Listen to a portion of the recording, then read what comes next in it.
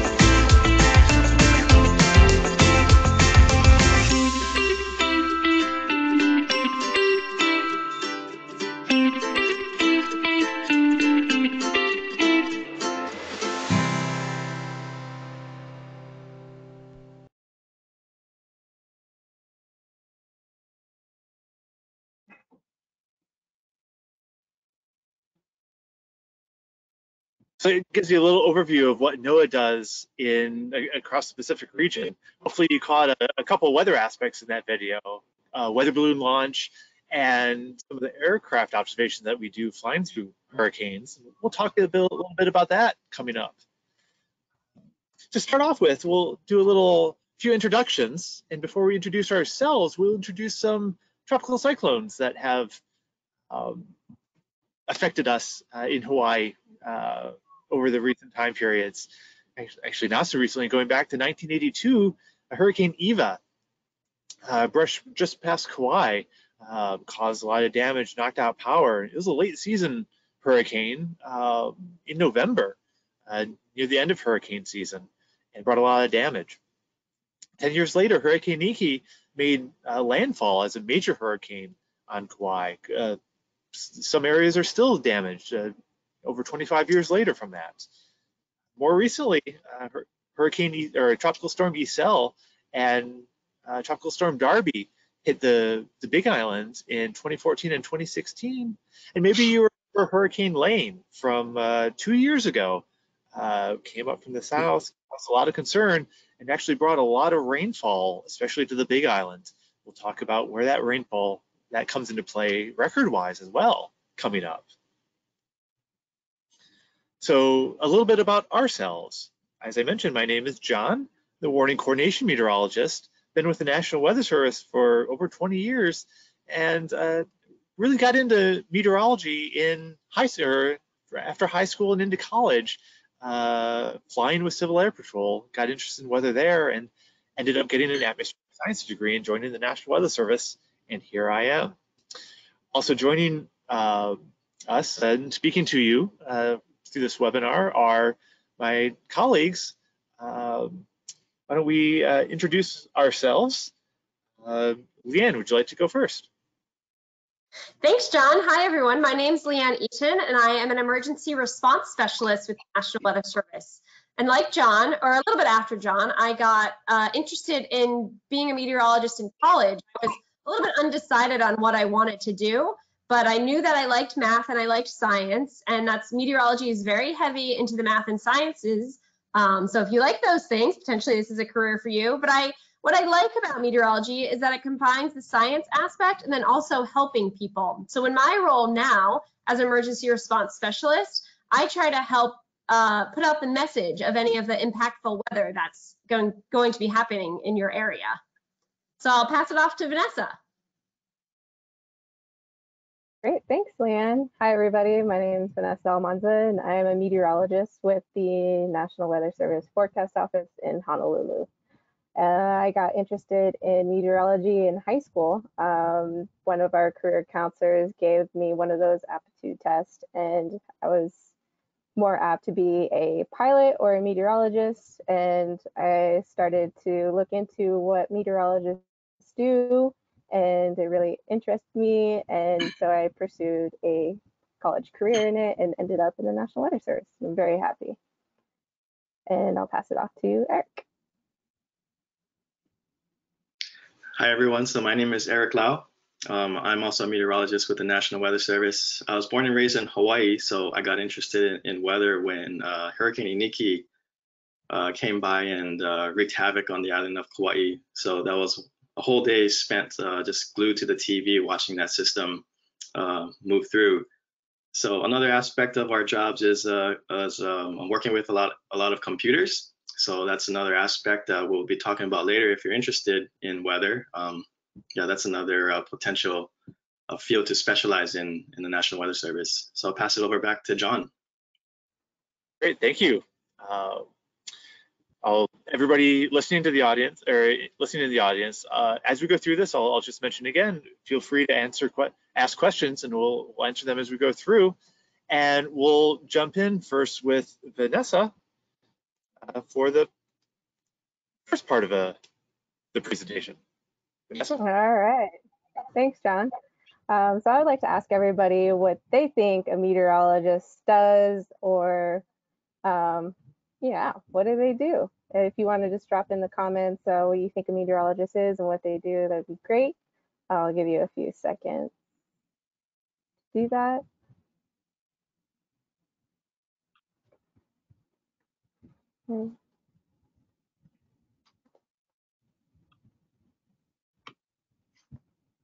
All right. So a meteorologist is somebody who studies and forecasts the weather.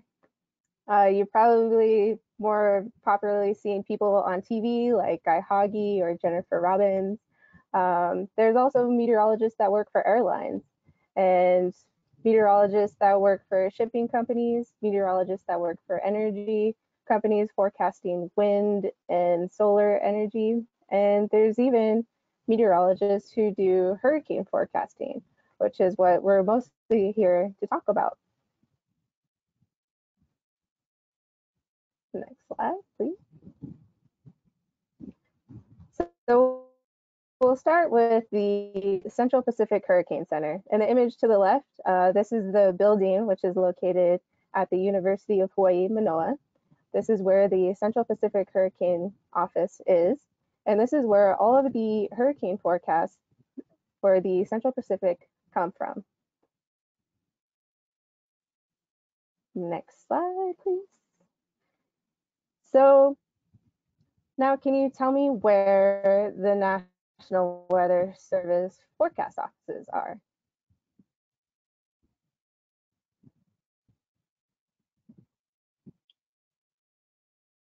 Now, if you said everywhere, you are correct. There are 123 forecast offices around the nation, including Hawaii, Guam, and America Samoa. And what I didn't tell you earlier is that the Weather Forecast Office is actually co-located with the Central Pacific Hurricane Center. So a lot of the forecasters that work at the Weather Forecast Office also work at the Central Pacific Hurricane Center. So what's the difference between the Central Pacific Hurricane Center and the local forecast office? Well, the local forecast office where I work, they tell you if it's going to rain or snow, if it's going to be windy, and this is all local stuff for the state of Hawaii. Next slide. But they also forecast, this office, particularly the office in Honolulu, is special because it's actually 4 offices in one. So not only are we the Central Pacific Hurricane Center office and the local forecast office, but we also are the marine forecast office where we tell boaters and ships and surfers and other people who spend time on the water what the water conditions are going to be like. Are there going to be big waves? Are there going to be winds that boaters should be worried about? And then the 4th office that's also located at that University of Hawaii location is the Aviation Forecast Office. And these forecasters communicate not only with forecasters on the mainland, but also international forecast office to help pilots navigate around thunderstorms. Would you want your plane to fly into a thunderstorm? I wouldn't think so. So we help with that. And with that, I will pass it on to Eric. All right, thanks, Vanessa. Hope you're all having a good day so far. So this is a Hurricanes at Home presentation, so we're going to get more into the details about tropical cyclones and hurricanes. So we want to think about the term tropical cyclone. You've probably heard a lot of people use these terms, such as a tropical cyclone, a tropical storm, hurricane, or a tropical depression.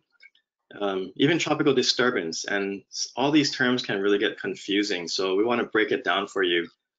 Tropical cyclone is a generic term that's used by meteorologists to describe a rotating, organized system of clouds and thunderstorms that originates over tropical waters. So if you look at the picture that's shown on the screen right now, you can see various storms across the Central Pacific and the Eastern Pacific, where you see all the way to the left, you see a tropical depression, Genevieve. You also see Hurricane Iselle to the east of Hawaii, and then to the east of Iselle is a tropical storm, Julio.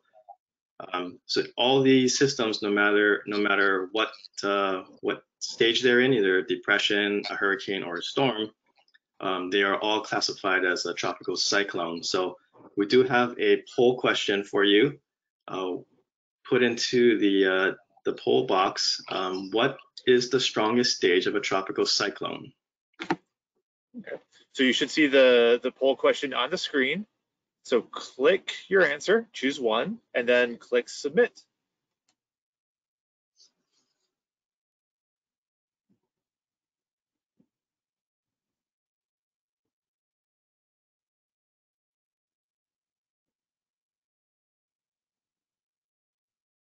Okay, looks like most people have voted. We'll close that and share the results.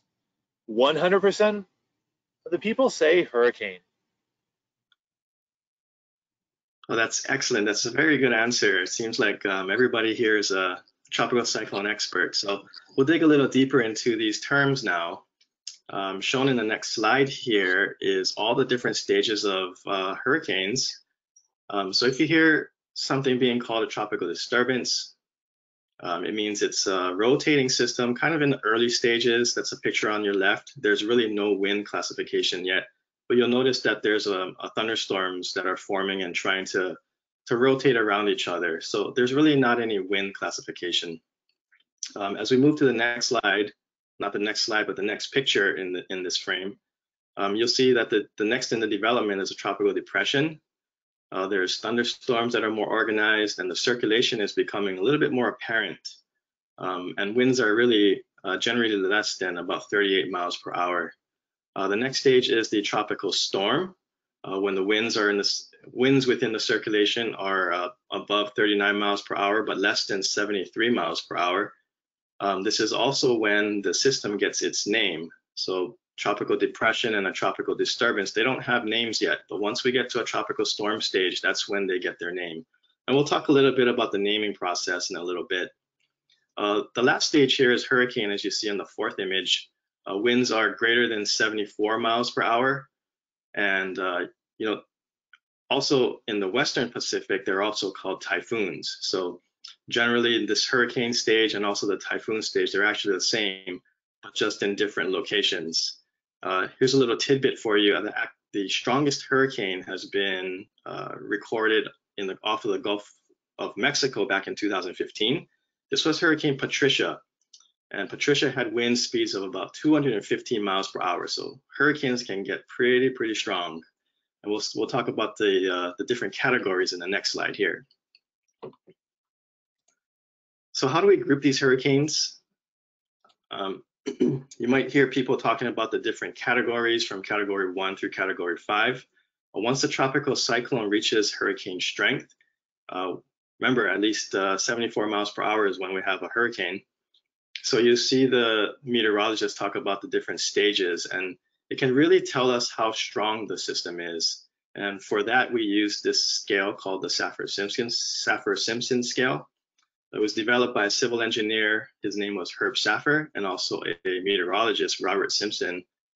They teamed up together and they looked at past historical systems, and they've classified each of the different stages of tropical cyclones and hurricanes.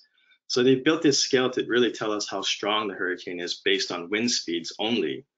It doesn't really tell us how much impact or with the other hazards, such as heavy rain and flooding and other impacts from hurricanes, but really generally just the winds. So we start off with category 1 with winds between 74 and 95 miles per hour, and then category 2 through 3, 4, and 5 with winds up above 157 miles per hour. So as we talked about earlier, Hurricane Patricia was definitely greater than 157 miles per hour. That would have been a category 5 hurricane. So those systems can be quite devastating and really catastrophic if it reaches land. So on the next slide, we're going to look at a satellite image. This is a satellite from a geostationary satellite, which is sitting up in space and looking back down towards Earth. One of the sensors on there is the infrared sensor, which measures the temperatures of the surface. And you can see around the system, there's grays and whites. Those indicate warmer temperatures, so it's closer to the surface. But as we get closer and closer to the center of the system on this hurricane, this is Hurricane Lane, you can see the reds and the yellows. And as we get closer to the eye, the colors are black and more white. Those are really cold temperatures that's measuring the tops of these thunderstorms. Satellite imagery is one of the major tools that we have as meteorologists to really interrogate the system and to really learn about the different characteristics of this particular system. So we're going to go into our next poll here, and we're going to ask you, based on this image here, where do you think the strongest winds are found? So again, just like the previous poll, select one of the following answers and then click submit.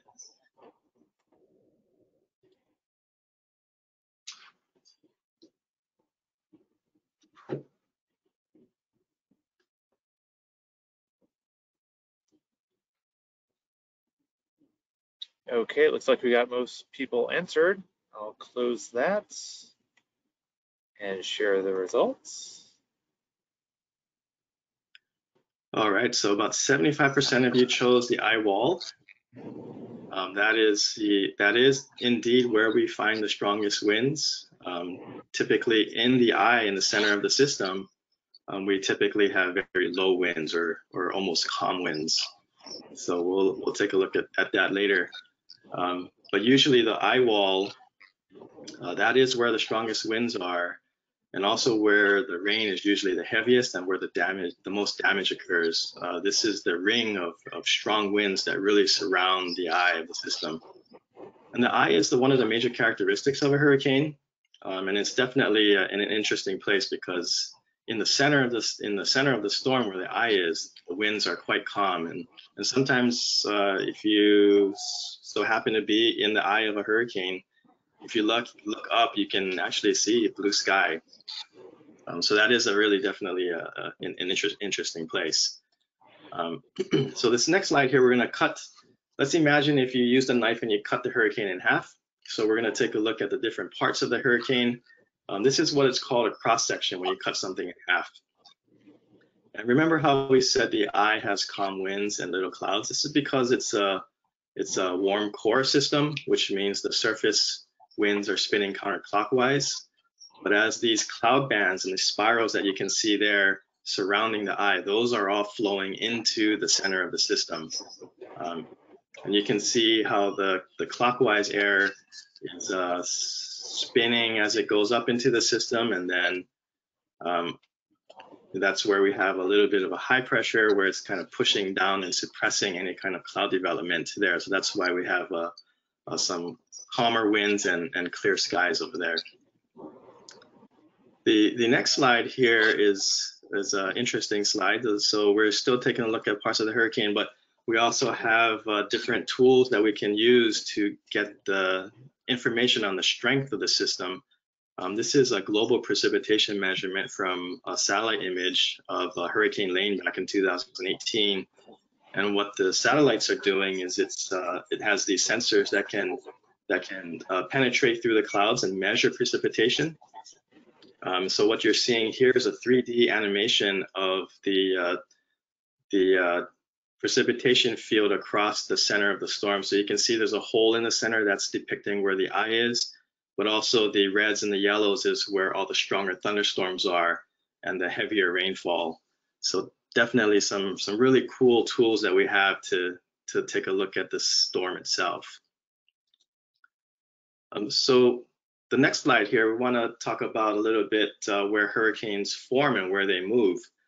These little individual lines that are plotted here on this map show the history of tropical cyclones across the eastern and the central Pacific. So you see the majority of the storms are formed right off the coast of Mexico. And you can see generally the movement from east to west across the eastern Pacific and into the central Pacific. So this next slide here where we depict the yellow line there, that's a box where it's the area of responsibility for the Central Pacific Hurricane Center. So anytime there is a storm or a hurricane or tropical cyclone that either forms within that box or forms in the Eastern Pacific and moves into the box, then the Central Pacific Hurricane Center located at the University of Hawaii at Manoa will take over responsibility for forecasting that particular system. So we're going to learn a little bit more about how hurricanes get their name. So we're going to pass it on to Leanne to talk about that. Thanks, Eric. So earlier, what Eric said is that a tropical cyclone, once it reaches the tropical storm strength, is when it gets its name. So you may ask, why do we name them? Because back before the 1950s, they were just calling them storms 1, storms 2, storms 3, but people kept getting confused on which storm was which. So they thought that if they gave them a name, it would be easier to remember which storm was which. So we still use that today. So if our tropical cyclone from tropical disturbance to tropical depression forms into a tropical storm, I know I just said tropical a lot, but once it reaches tropical storm at that 39 miles per hour, it's when it gets its name. And if it reaches that strength, if it's in the Central Pacific between 140 and 180, the date line, then it will receive a Hawaiian name. So they'll use the list in the Central Pacific, there's 4 lists that are used. So last year, the last name that was used was Emma. So this year, the next storm name would be Hone.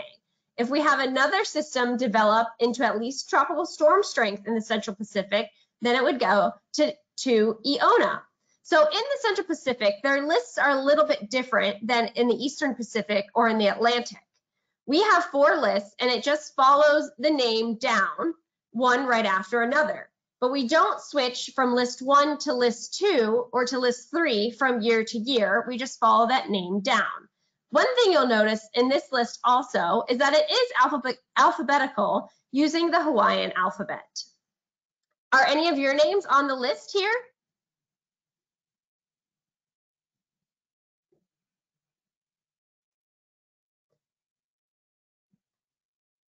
So now we'll talk about the Eastern Pacific storms. And because you've heard, right, about Hurricane Iselle or Hurricane Darby or Hurricane Lane, and you're saying, well, all of those were by Hawaii, but they didn't have a Hawaiian name. And that's because they reached tropical storm strength within the Eastern Pacific, that area between the coast of Mexico and 140. So as that storm travels from east to west, it keeps its name. You can think about it like this. If you moved from California to Hawaii, would you change your name or would you keep it? You would probably keep your name. And so our tropical cyclones do the same. Otherwise, it would get really confusing if they kept changing their name from basin to basin. So here's the 2020 list of hurricane names for the Eastern Pacific. So like I was saying before, it's a little bit different than how the Central Pacific does it. In the Eastern Pacific and in the Atlantic, they get a new list each year, and then those lists are reused every 6 years. But in this list, it'll start with A and then go through the alphabet, but it alternates between a boy name and a girl name. So this year it started with A, Amanda as the girl name, then goes to B for Boris, the boy name. But next year in 2021, it'll start with A like Alan as a boy name and then go to B like Barbara for a girl name. Also, at the end of the 2020 season, they'll stop using this list, unlike the Central Pacific, where they'll just continue down the list. They'll get a new list in 2021. So now it's time to quiz you guys a little bit on hurricane season. Do you know when the Central Pacific hurricane season is? John will launch a poll and you can take a guess. Is it May through November, December through April, June through November, or all year long?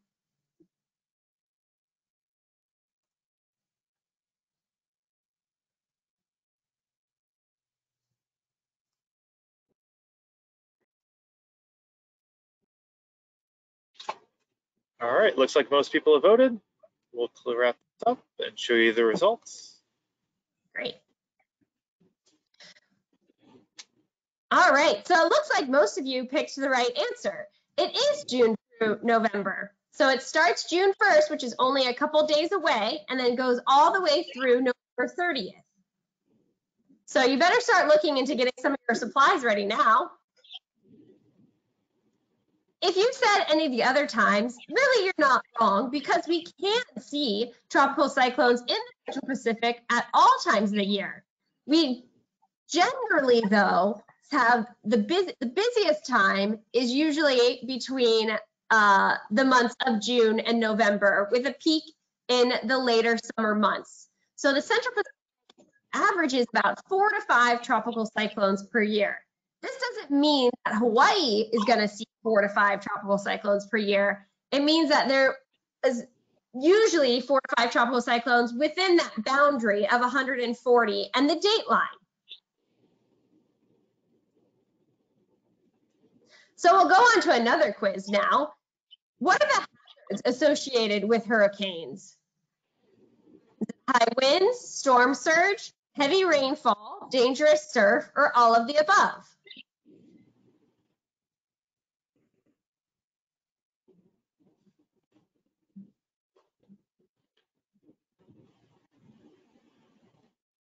All right, we'll wait a few more seconds. All Looks right. like voted. All right, we'll close this and share the results. Wow, you guys are smart. You didn't fall into the trap, because really it is all of the above. And you might be thinking, whoa, that's a lot of things to remember. But that's why we came up with this mnemonic, SWIFT, where we've got S standing for storm surge and surf, W for wind, I and F for inland flooding, and T for tornadoes. So we've got one more quiz question coming up for you guys. What do you think the deadliest hazard is in the United States from hurricanes? So which hazard has caused the most deaths in the United States? Wind, storm surge, flooding, or tornadoes?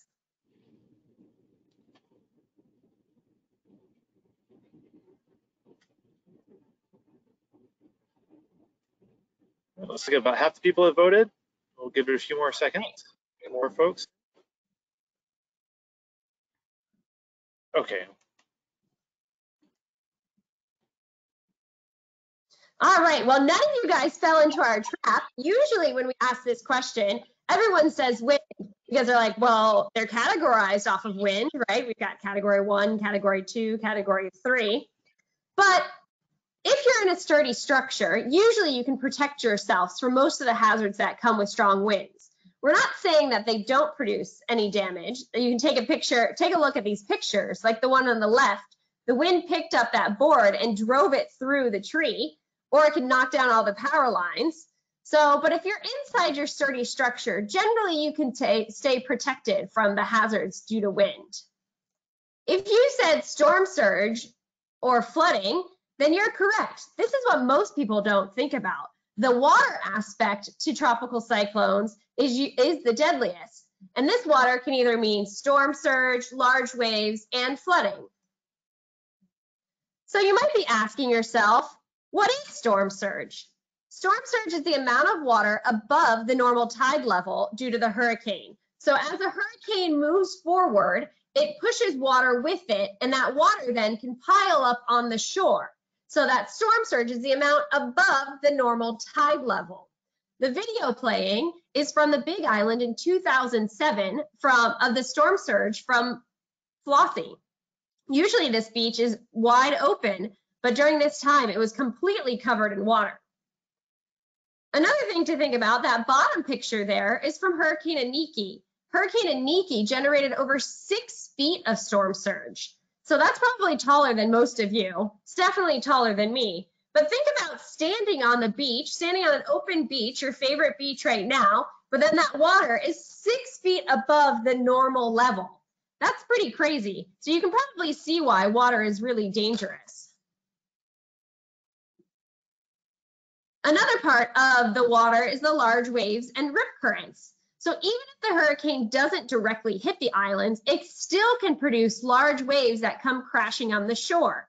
Do you think where those people are standing in that right picture is a smart area for them to be standing? No, right? It's pretty dangerous to stand that close to large crashing waves.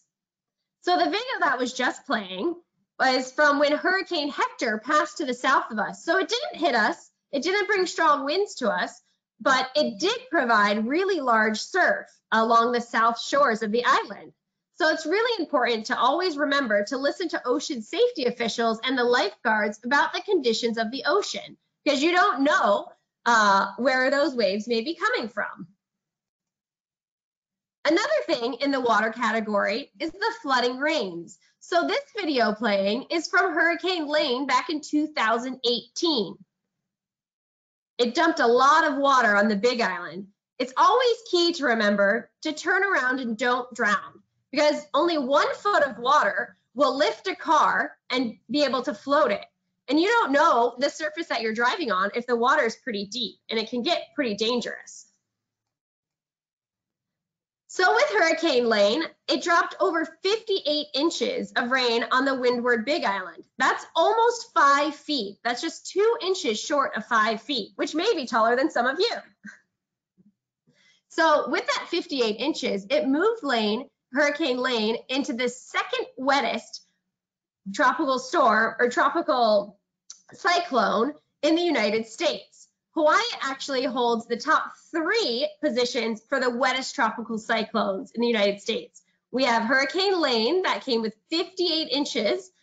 And then we have Hiki from back in the 1950s that used to be in position 2, but now it's in position 3 with 52 inches.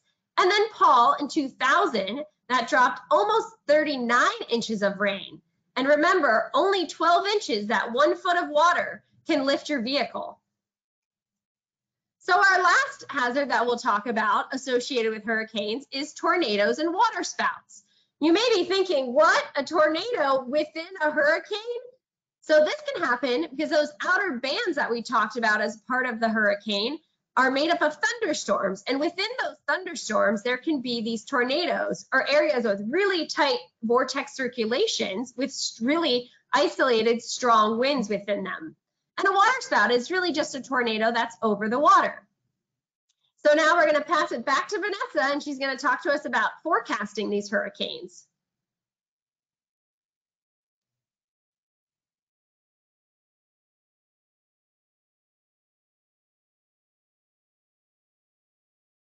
Vanessa, looks like you're muted.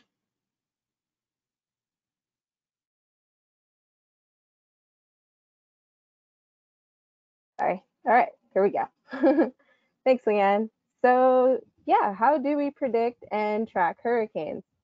One of the important things to start off with is getting observations from these hurricanes. And one of our key tools, especially since hurricanes occur mostly over the oceans, is through satellites. And we've come a long way in the past 30, 40 years with satellite technology. In the cartoon schematic on the page that we're showing, there's also things called dropsondes or radiosondes.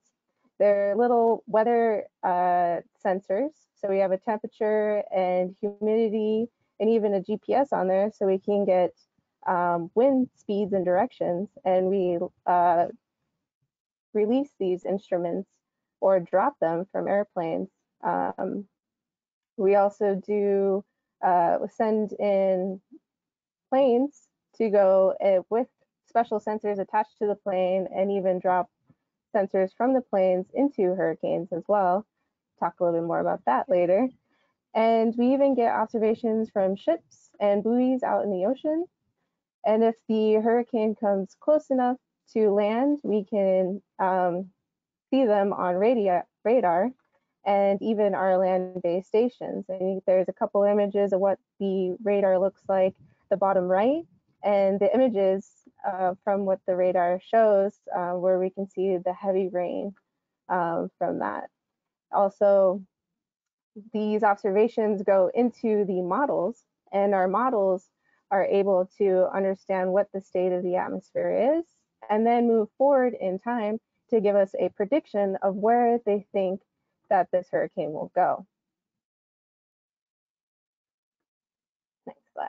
So I mentioned that we send in airplanes to hurricanes, and yes, there is a job where we have pilots and meteorologists that fly into hurricanes for a living. A couple of the planes that we fly are the Gulfstream 4, which flies over the hurricane, and this is the one that is dropping instruments into the hurricane so we can get a better detailed analysis of what the wind profile, what the temperature profile, and what the moisture profile is within this hurricane. The next airplane that we send, this one actually flies through the hurricane, is the P3.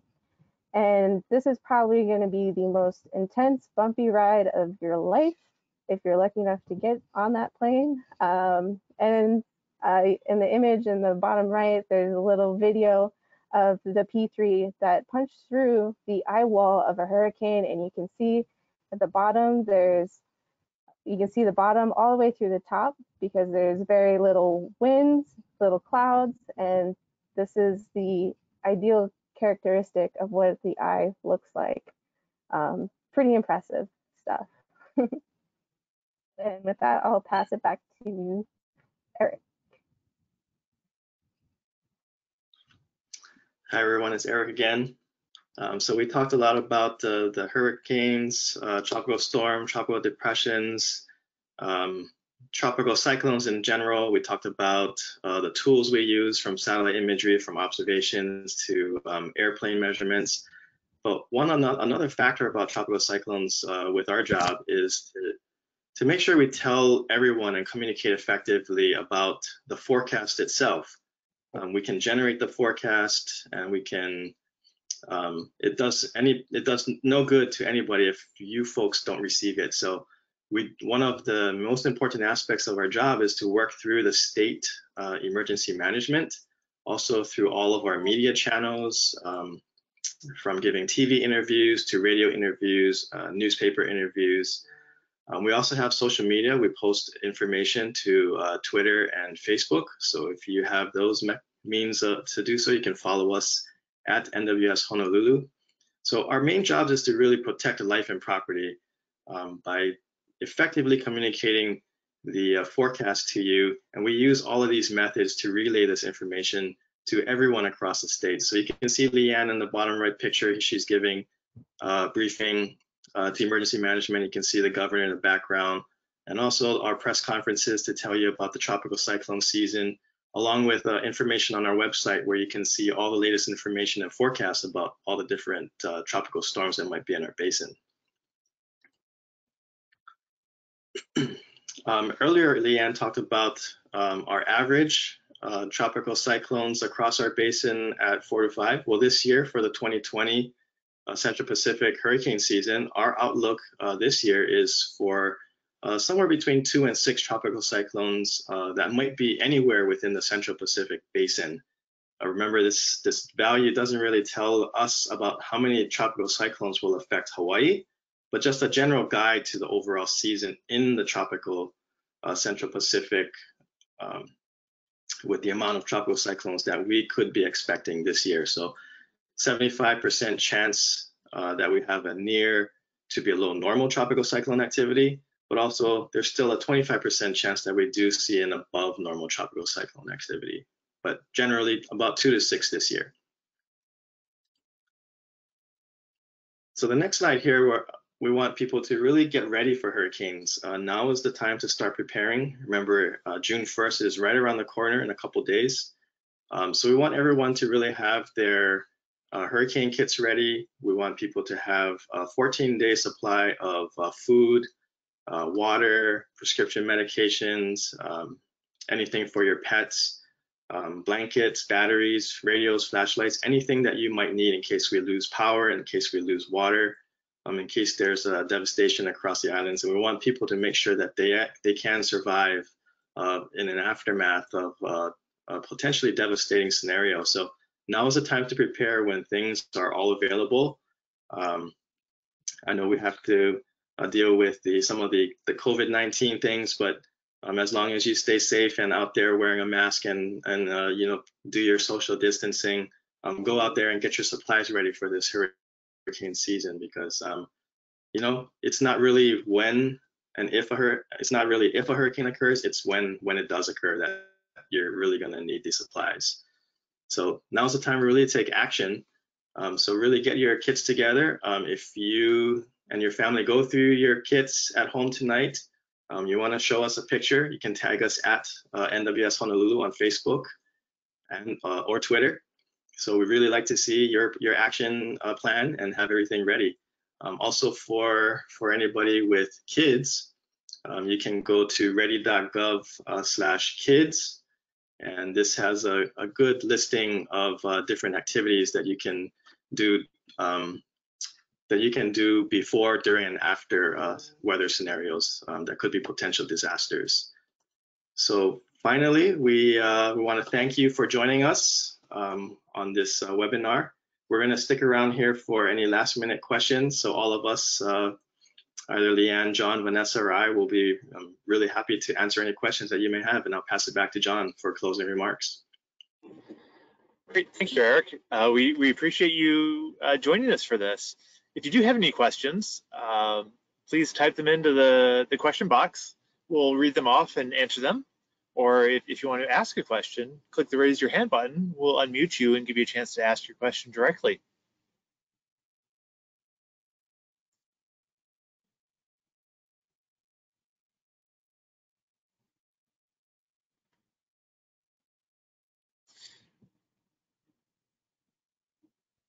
Earlier, when we started this presentation, we each talked a little bit about what got us into meteorology.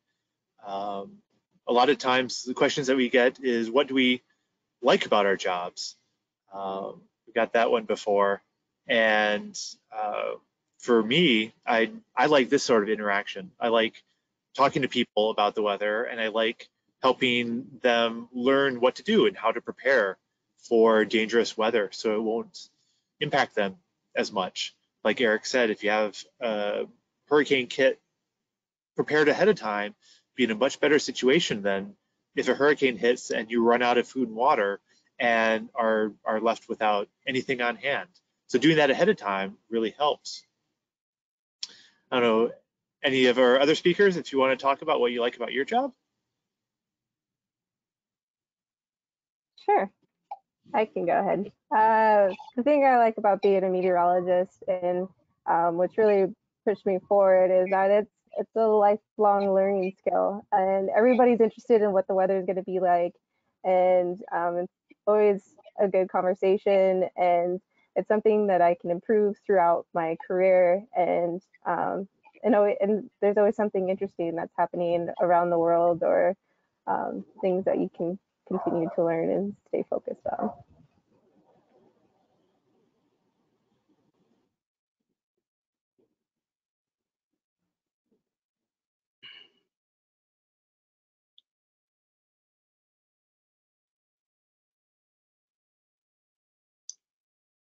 So for me, I like the aspect of my job is also to make sure the data flows efficiently across all of our offices. So any satellite data that comes in from space down to Earth, I make sure that all that data is getting to all of our offices. So there's a lot of computer programming work that's involved with a meteorologist job. That's a separate field that some people can get into.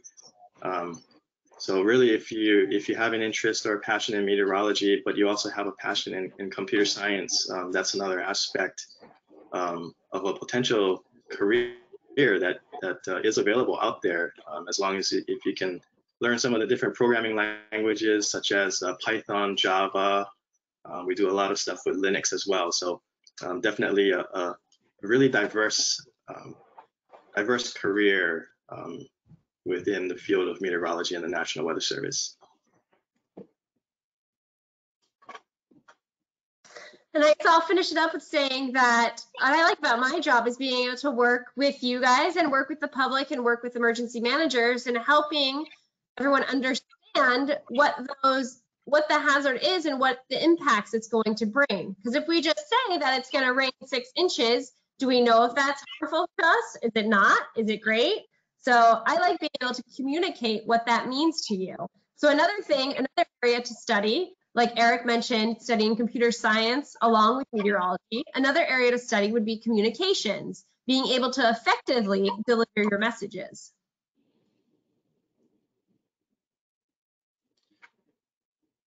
Well, it doesn't look like we have any more questions coming in. So I guess once again, I'll thank you for joining us and listening to this webinar.